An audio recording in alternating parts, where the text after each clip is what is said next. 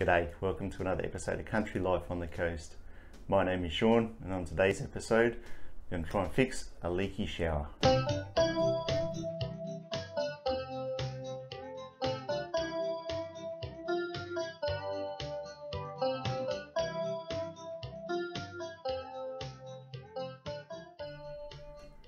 Quite often there is maintenance jobs to be done, and one of them is leaking taps. So this shower we've been trying to fix for a little while now. I've replaced a couple of the washers. So I've tried both of these sorts and had no luck. And then after replacing the washers, and it might fix for a short period of time. So then I did the reaming it out, basically cleaning out where the seat of it is. And I've got it pretty good, but there is one quite thick groove in there that I just can't clean out. And so hence, put a new washer in after cleaning it out, and it might work for a short period of time. The last time I did it was only a couple of days ago, and it worked fine for a few days, didn't leak, and then all of a sudden, dripping like crazy again. For me, that hasn't worked. So what I'm going to try today is this. And what it's supposed to do is actually basically make its own thread in there, and then put some new seats in there so that the washer, the new washer you put on, will sit on a new seat, and that should seal properly. So, never used this before, just bought it, but we're going to give it a go and try and fix this problem. The first thing to do is to make sure you turn off your main water supply. So I'll duck downstairs and do that now, and then we'll come back and get into it. Okay, so the main water is turned off. So we'll just turn this tap on, just to drain out any of the water that's still there. And I always just turn on another tap as well, that's just a bit lower than it, hopefully, just so that minimise the amount of water that comes out of the tap itself as well. So there's all sorts of different taps, but these ones here, they just have this outer cap basically, so you can just pluck that off, put that out the way, and then there's like this nut that's on this outer ring. It just has two grooves in there, and I find that if you just use a screwdriver, you can normally get it to undo quite easily. And the only other thing I would suggest is either put something in the drain so that you don't lose anything.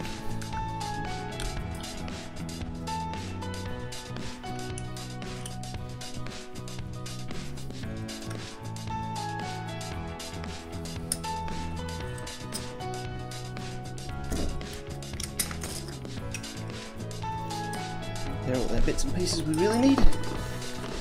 Now this whole assembly now will unscrew, and depending on your setup, there's a couple of surfaces there that you put like a socket or something on.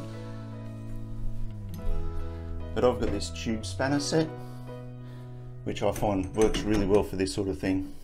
Just get the right size. Remember, there may be a little bit of water still in behind this tap. So as we take this out, oh, okay, thought there might have been some water come out, but no, that's good. Difficult to see, but there's still a groove there that I was talking about before that I just can't get out. That's why we're using this new tool. This is the tool that has two new seats, which obviously I need one of them. And then this is the tool that will create the new thread. This screws into where the tap actually came out of to basically make it seat correctly. And these are just the adapters to fit on here, I believe, to screw it out. So we'll get this out and start hopefully doing this correctly. Right, so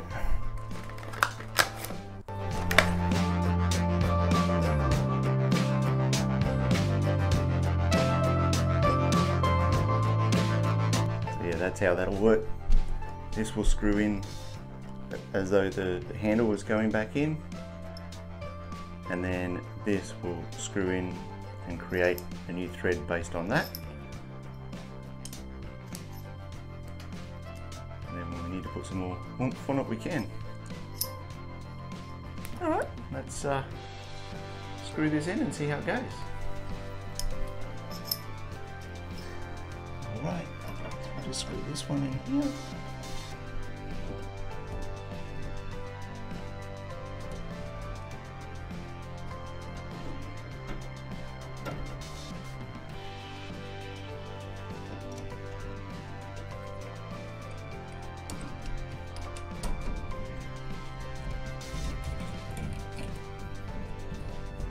And just turn this to create a new thread apparently.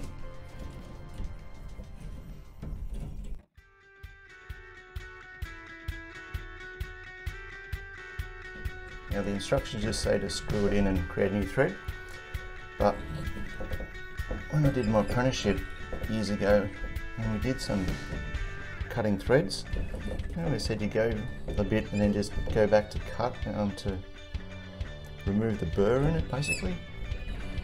I'm not sure if we need to or not, but that's what I'm doing anyway.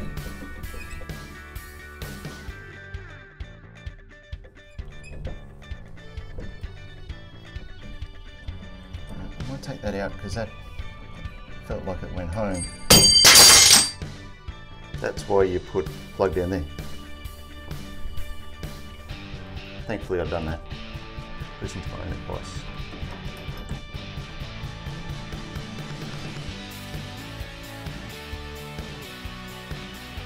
So we can hopefully, it's very hard to get on camera, you can see the new thread that's been cut in there. You can see all the shavings that are left in there. So I'll get a bit of paper towel and we'll wipe that out. Clean it up, have another look at it, and then we should be right to screw everything back in and put it back together.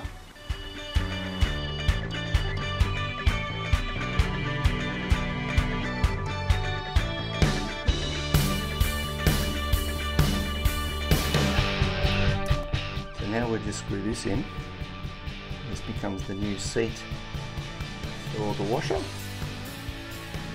I did just spend a bit of time cleaning out all the offcuts in here, just to make sure that there's nothing there, because the rubber washer will actually roll in on that seat and I didn't want it picking up anything either that might damage it. So just get this in here. But they thought ahead.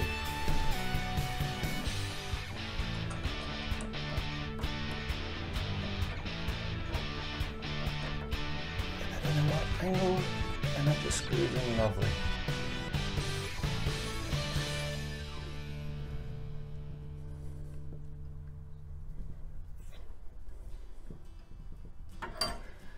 There we go, and now we have a beautiful new seat that we can put our new washer in on,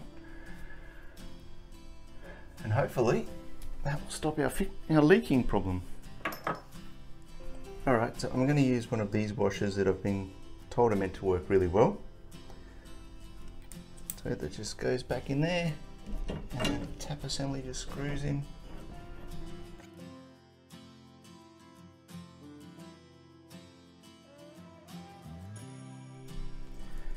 And in case I didn't show it clearly before, so we have this outer cover with a spring on it,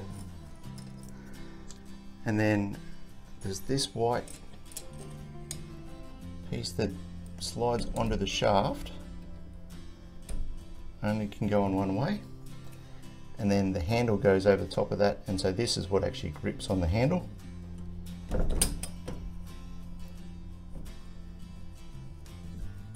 Again, it's got to sit in the right spot. Come on. There we go. And then well, I'm calling it a nut for no better term. That just goes on there. And if you have the right tool, and maybe my tube spanners might actually fit over that, you can nip that up that way. But it doesn't have to be really tight. You just need to have it tight enough so that when you're undoing and doing this, it's not undoing that. Otherwise you'll be in the shower one day and the tap handle will come off. Wouldn't be nice.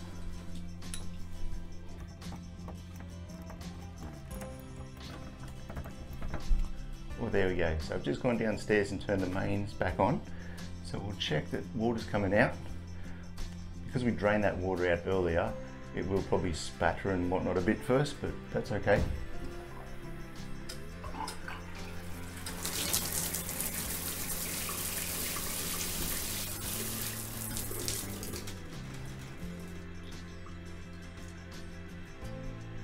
Wow.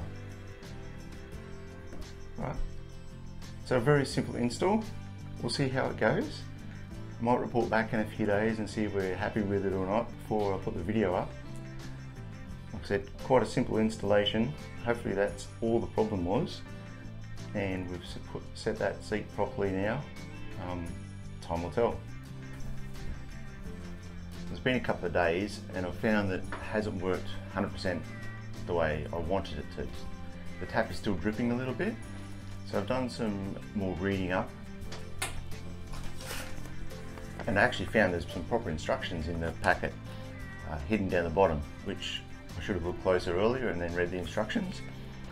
There was one thing in the instructions that said that I didn't do, and that was just flushing it out first. So after you've used the tool to cut the new thread, what you're supposed to do is put it back together without a new washer in it, and that will flush all the brass shavings basically out of the system.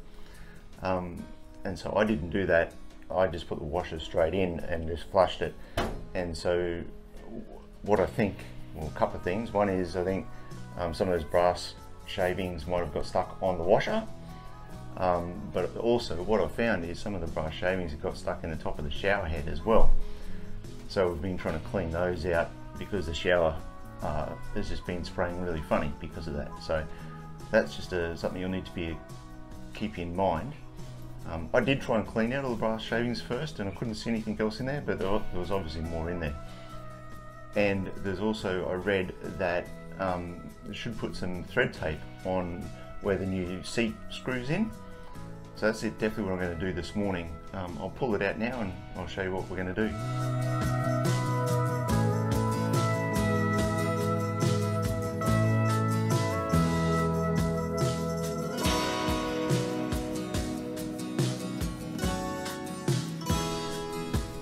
Pull the tap all apart, and the washer, as you can see, it does have some bits of brass shavings in it, which is sort of what I expected to see.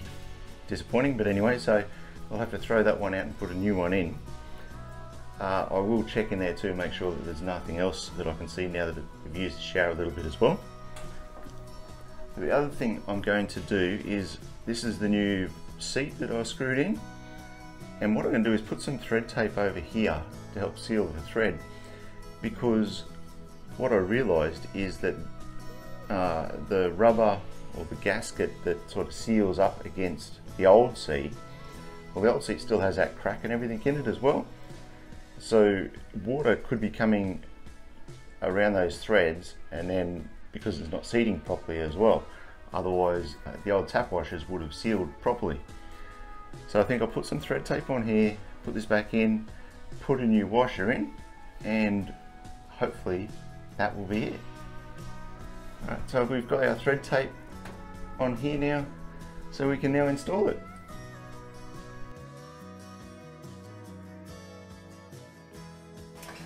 So I only have these round ones this time.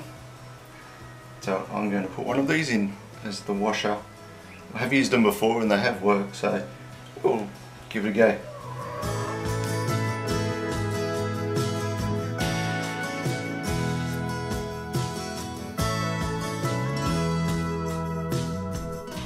Well, I've just gone down and turned the mains water back on, and so now when we turn this on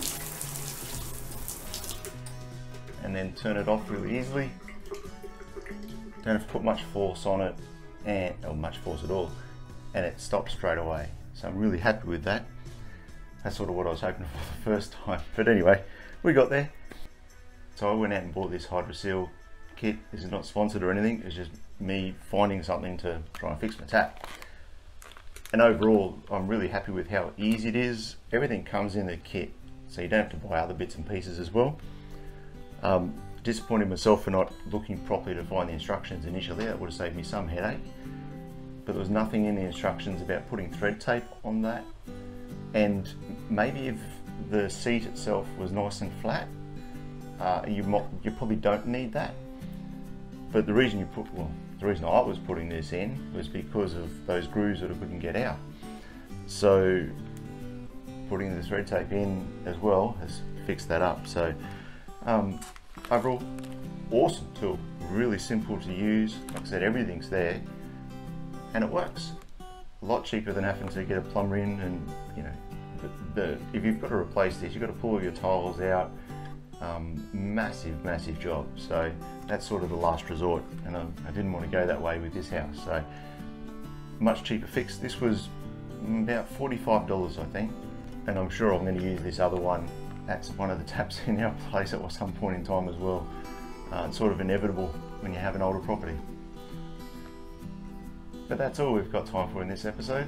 Thank you so much for watching. Please hit that like and subscribe button. That would be awesome. And we'll catch you next time. God bless.